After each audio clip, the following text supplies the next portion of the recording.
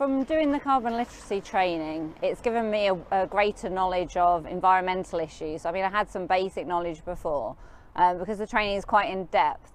It really gave me a sort of knowledge of, well, the world as a whole, but also actually how I can play my part in reducing my carbon footprint, and also being able to talk to tenants about environmental issues and be able to sort of sell the benefits of things like the solar panels, so that not only will people save money, but also they'll be helping the environment because it's a sustainable source of electricity. Yeah, I enjoyed doing it. I think because I was one of the first to do it, it was kind of, I didn't really know what to expect.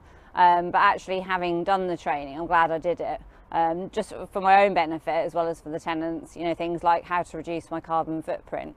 By doing the exercise that was on there, that really gave me a good insight as to where most of my carbon footprint comes from, which is travel.